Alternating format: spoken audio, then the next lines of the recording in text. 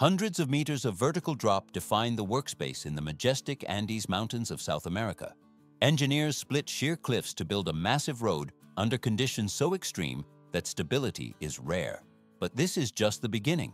Why force a road to cling to near vertical cliffs? It would appear easier to bypass the jagged peaks entirely to avoid the risk, but only this surface route reconnects regions that were isolated for centuries by the terrain. Crews execute millimeter-level calculations for precisely controlled drilling and blasting. One can notice how the stone fractures along specific fault lines after detonation. It seems simple, but in reality, the smallest mistake can send the entire project sliding straight into ravines deep below. Machines weighing hundreds of tons hold their ground. It is visible how the heavy equipment operates while clinging to steep mountain slopes. These winding roads trace the mountainsides like steel threads, opening the way. 3,000 to 4,500 meters is the altitude where highways in Peru, Chile, and Bolivia traverse the Andes. Why is building here a direct confrontation with the planet's harshest terrain? Weather conditions can shift from intense sunlight to snowfall within just a few hours. The thin air reduces labor efficiency by 30 to 40%. Creating a hostile environment for every worker. One can notice how the atmosphere resists every meter of progress. But this is just the beginning. In response to these conditions, mountain roads in the Andes are usually built in two main stages. At first glance, the budget seems focused on the asphalt surface, but in reality, the priority lies in structural survival. More than 6% of the total cost is not spent on the road itself, but on rock excavation and landslide prevention. Slope stabilization consumes massive resources before paving even begins. One can notice how engineers cut the road directly into the mountain along the outer cliff face during the first phase. They stabilize the slope with steel anchors and retaining structures to hold back the rock. Protection barriers are installed to guard the roadway from rockfalls. The process is only gaining momentum. When the terrain becomes too steep or unstable, construction shifts to the second stage. Tunneling through the mountain allows the road to bypass the most dangerous sections entirely. The equipment gradually disappears into the rock face, reducing exposure to landslides and extreme weather. The route is thus secured for safe passage. Thousands of cubic meters of solid rock stand in the way of the future route, requiring precise intervention before the road can exist. The process begins with engineers determining the road center line and marking construction boundaries directly on the rugged surface of the cliff. Why are explosives loaded in strictly controlled amounts? To an untrained observer, a massive blast might seem like the most efficient way to clear the path. However, limiting the charge ensures that the mountain's overall stability remains uncompromised after each calculated detonation. A network of drill holes is arranged according to pre-calculated plans, forming a precise grid to break the rock in specific sections. But this is just the beginning. Excavators move in to pick up the loosened soil and fragmented stone, lifting tons of debris with every cycle to gradually clear the construction surface. Because the massive volume of debris must be removed immediately, the material is loaded directly onto heavy-duty trucks positioned along the edge of the road. These vehicles operate continuously along temporary access roads, navigating the narrow path to haul waste to designated disposal areas planned in advance. In certain sections where the terrain allows, bulldozers push the material directly down into the river or steep slopes below, significantly shortening the time required for site clearance. At first glance, the bulldozer's work appears to be simple earth moving, but in reality, the operator constantly adjusts the blade to achieve the precise slope and elevation required by the blueprints. This action gradually carves the mountainside into the initial roadbed form, creating a rough but stable surface for further operations. This cycle of drilling, blasting, excavating, and grading repeats section by section until a continuous roadway takes shape. It is visible how the track is firmly anchored to the steep and dangerous cliff face, overcoming the vertical drop. It gets more complex further on. Trucks deliver graded aggregate or crushed stone, dumping it in long parallel strips along the road alignment to prepare for the next phase. One can notice how wheel loaders scoop and redistribute the material evenly, ensuring a consistent base for the subsequent construction layer. Motor graders run along the route, spreading the crushed stone into uniform windrows and adjusting the elevation precisely according to longitudinal and cross-sectional profiles. When the road shape meets the required specifications, water trucks spray the entire surface to control dust and create suitable moisture conditions for compaction. Heavy vibratory rollers then begin compacting each layer, moving in multiple overlapping passes to achieve the specified density. Everything only gets more complicated. Therefore, in curved sections or areas close to the cliff face, graders continue to fine-tune the road edges and cross-slope to ensure proper drainage. Rollers move along the route again to create a firm, stable, and uniform roadbed before the surface layer is constructed. Workers use hand-operated compactors to densify material in narrow sections where heavy machinery cannot access, preventing localized settlement. Personnel secure themselves with safety harnesses and carefully climb the steep cliff face to access the vertical rock surface directly. They use pneumatic drills to bore into uneven sections, breaking off protruding rock blocks to flatten and stabilize the slope. This work is carried out point by point with continuous checks on the surrounding rock cohesion to prevent sudden rock falls or slope failure. Throughout the operation, all workers wear full personal protective equipment, including helmets, safety harnesses, and masks to minimize risks in this extremely hazardous terrain. And this is not the limit. The entire cliff face is subsequently covered with a protective steel mesh, which helps secure loose rock fragments and reduces the risk of falls onto the roadway. Before laying the main asphalt layer, workers spray a thin coat of liquid asphalt onto the roadbed to create proper bonding between the structural layers. This asphalt coat is heated using gas burners, allowing the solvent to evaporate and activating the bonding properties of the material. The paver moves slowly along the road, continuously receiving hot asphalt mix from dump trucks feeding directly into the front hopper. One can notice heat and smoke rising from the pavement, indicating that the asphalt remains at a very high temperature throughout the process. Behind the machine, the heated screed keeps the asphalt in a workable state while spreading it into a smooth, continuous surface. Workers stand on both sides of the paver, using shovels and hand rakes to correct uneven areas or sections close to the road shoulder. The crew works in close coordination to treat joints, gaps, or curved sections where the machine cannot maintain full control. Transition to the next level. Because any interruption could create structural flaws, the pace of both the paver and the supply trucks remains steady to avoid stops in the pavement layer.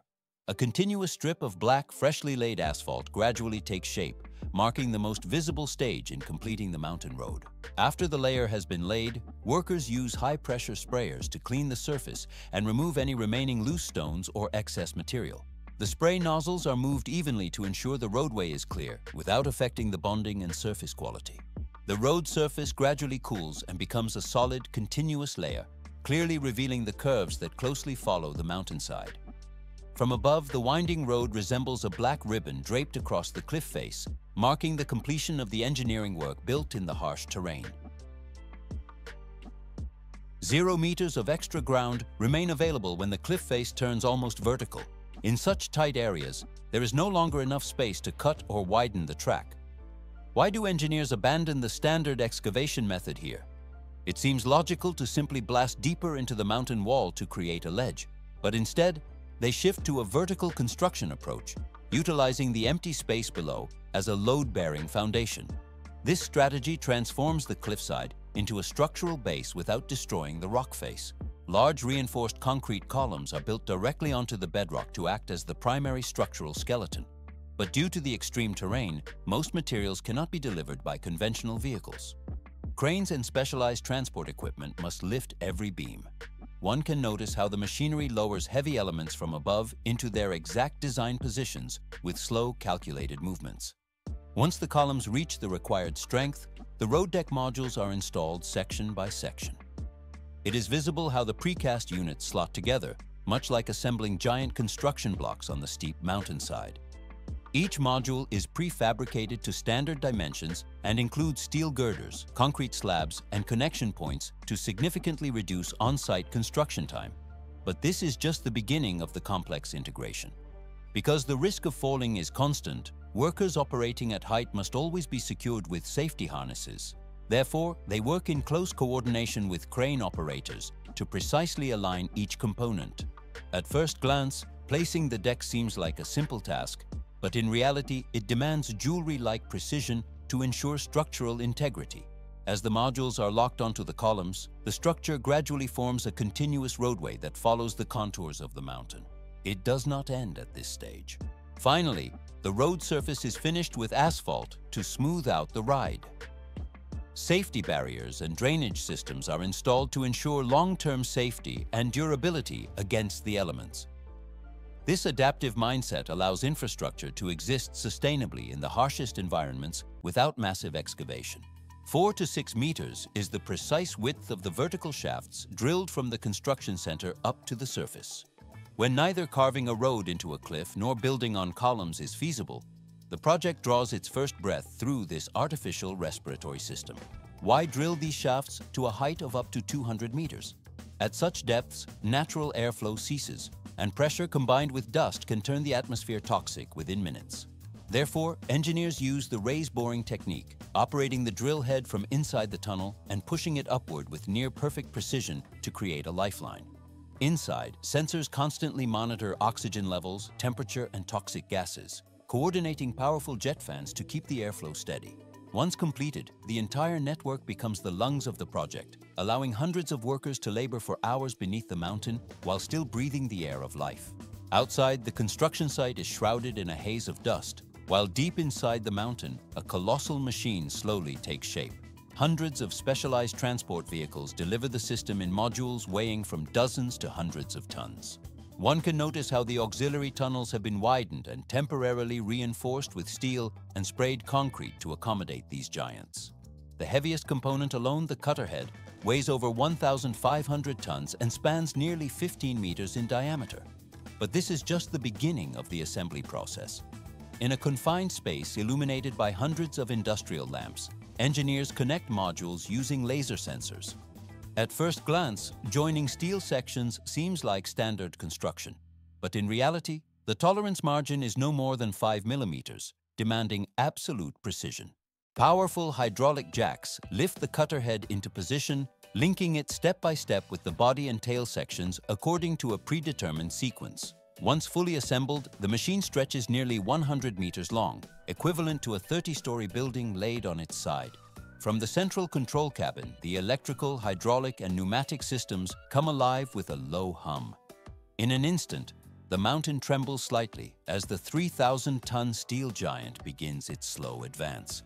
Thousands of mechanical parts work in perfect harmony to push the machine forward. At this stage, the cutter head is already buried deep in the rock, while the rear section is still being finalized in the launch chamber, requiring precise coordination between power, water, and air systems. It gets more complex further on. 4 massive hydraulic cylinders at the front press the cutter head against the rock face with up to 500 tons of force. 23 alloy discs spin with immense torque, crushing layers of rock as hard as steel into fragments. High-pressure water jets constantly cool and clean the cutter head, reducing friction as steam rises from the hot metal. The crushed rock is collected and carried out by an automated conveyor system that runs without interruption. Each drilling cycle advances exactly 1.2 meters, taking roughly 30 minutes, and this rhythm repeats more than 50 times per shift. Once a cycle ends, the gripper shield pushes forward and hydraulic clamps lock onto the tunnel walls to brace for the next push. In monumental projects like Europe's Santa Lucia Tunnel or Switzerland's 57-kilometer Gotthard-based tunnel, these machines operate 24 hours a day. Yet today, China leads this underground frontier with over 1,000 tunnel boring machines simultaneously carving railways and subways. This scale symbolizes a determination to conquer the depths with technology. Deep inside the mountain, the drilling eventually stops, but the work is far from over.